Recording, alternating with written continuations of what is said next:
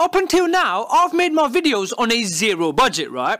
I use Windows Movie Maker and I record all the audio for my videos on my Samsung Galaxy S2. This one right here, right? But now, the Samsung Galaxy S7 is coming out, and so is the new iPhone, I think. And whenever a new phone's coming out, it's always exciting times, man. What's it gonna look like? What new features will it have? When's it coming out so I can get one, man? But everyone's forgetting to ask the most important question. Who cares? All these questions are so stupid, man, because we all know the answers. But people still ask them every single time. Now, look at this, right? This article is wondering what combination of numbers and letters the new iPhone will be called. What? Who cares? Like, that's just stupid, right? So let me answer every main question that people have about any new phone that's coming out, ever. What will it look like, Grade? An excellent question. Because if we look at the past Samsung or Apple phones, it's not like we can spot any type of pattern, can we? Nope, no pattern here. Seriously, who's asking these questions? Ray Charles?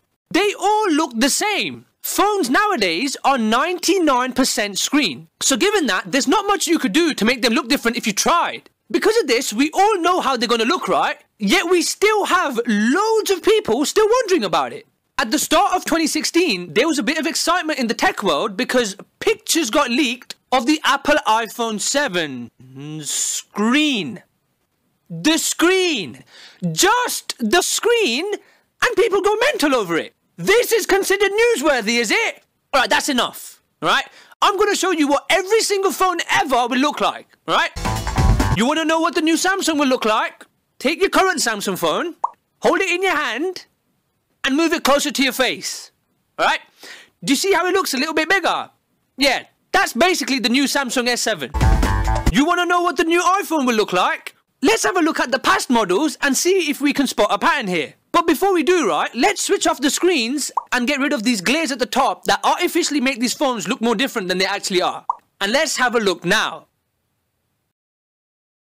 Oh no, actually, they still look really different, don't they? This is some ingenuity right here, isn't it? I would expect no less from the geniuses who called their second iPhone the iPhone 3G and their sixth one the iPhone 5. The geniusness is off the charts, man. Idiots. It's just gonna look like the previous ones, but a little bit bigger. And finally, do you wanna know what the new Sony or Nokia phone will look like? No, of course you don't. Great, how much will it cost? Too f***ing much, alright? That's how much. If you want a more precise figure, a little more than the last one, alright? But as always, it'll cost you about 2 weeks of most people's salary. But great, what new features will it have?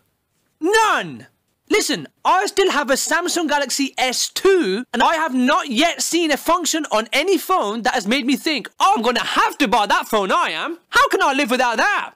Now listen, the first Samsung Galaxy phone had been out, and when the S2 came out, they were boasting about a slightly bigger, super bright screen, faster processor, and slightly slimmer, right? Standard stuff. When the S3 came out, again, bigger screen, right?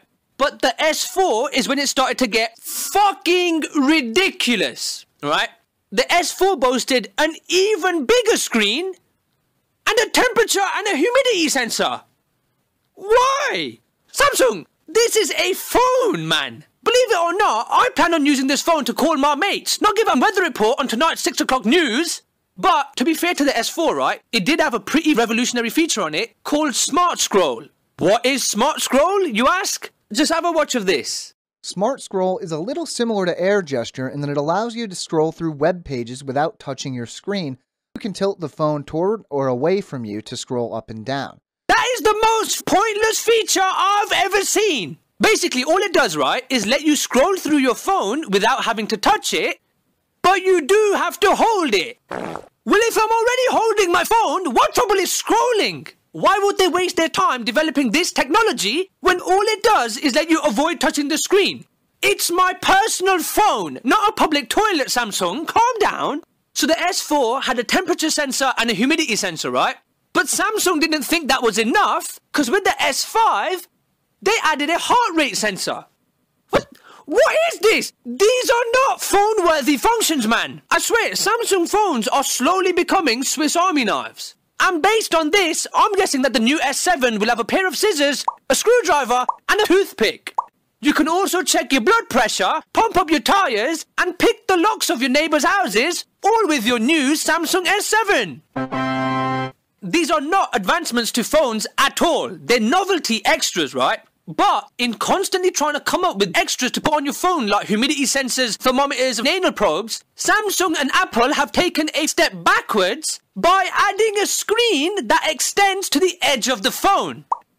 Why would you do that? You have no idea how many times I've dropped my phone and it always lands on its edge. So all this new feature does, whilst it does make your phone look nicer, is it just increases the chances of you cracking your screen when you drop your phone. Genius! Book Road, when's it coming out?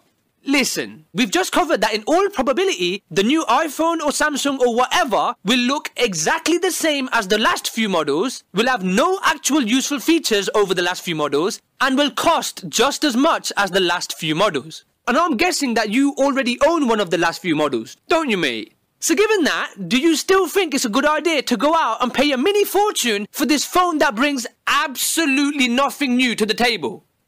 Exactly! Of course you do! Despite everything I've said, people will still want to go and buy the new one. And really badly too. But Jesus Christ, man, when it comes to wanting a new phone, the Apple fanboys are the absolute worst. Not only do they want the phone, despite it pretty much being a clone of their current one, but loads of them will choose to sleep in a tent for days on concrete just so they can say that they were one of the first few people to get the phone in their city. Like that's some achievement or something. It has been my dream to be first in line for any Apple Store event. What? You're telling me that it's been your dream to sleep on the streets outside your local Apple Store, has it? What is wrong with you?